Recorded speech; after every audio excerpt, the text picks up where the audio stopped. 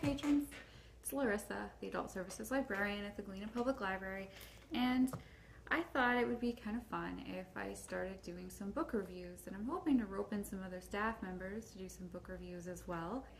Today I wanted to review this book, Gods of Jade and Shadow by Silvia Moreno-Garcia, which was a lot of fun.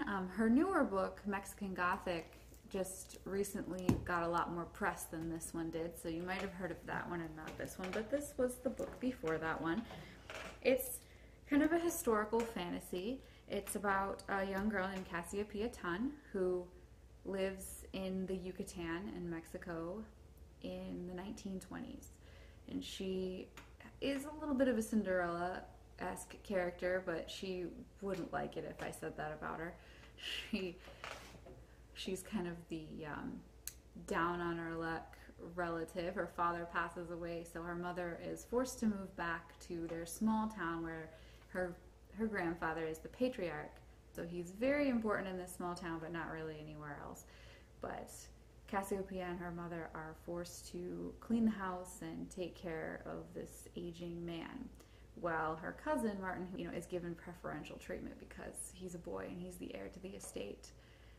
So Cassiopeia has big dreams. She wants to see and do everything. She wants to have all the experiences. She wants to travel. She wants to go to the city. She wants to dance. She wants to get a bob haircut. And she's miserable.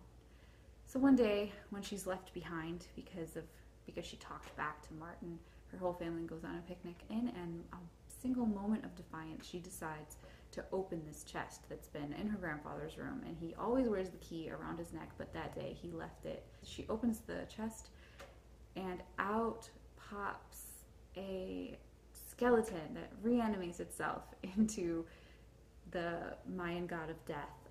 And he takes her on an epic adventure through 1920s Mexico because he needs to overthrow his brother who had put him in the chest in the first place to reclaim his throne.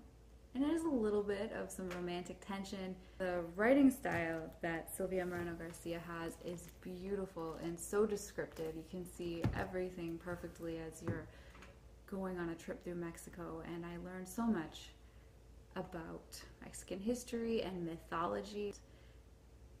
So beautiful, beautiful language as she describes her settings and her characters, almost like she's painting. You can see all the colors and the motion. It's a really spectacular book. It moves pretty fast. It's not really suspenseful, but it definitely has a forward momentum that really propels you through the storyline. And the characters, I thought, were all spectacular as you get to know them throughout the book.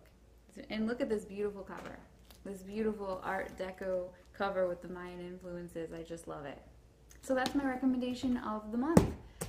And I'd love to hear down in the comments below what you've been reading and what you've been thinking of it.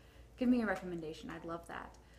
So, and if this was fun for you to watch, if you enjoyed me rambling on about a book at all, just please like the video, subscribe to our channel, and ring the bell for notifications.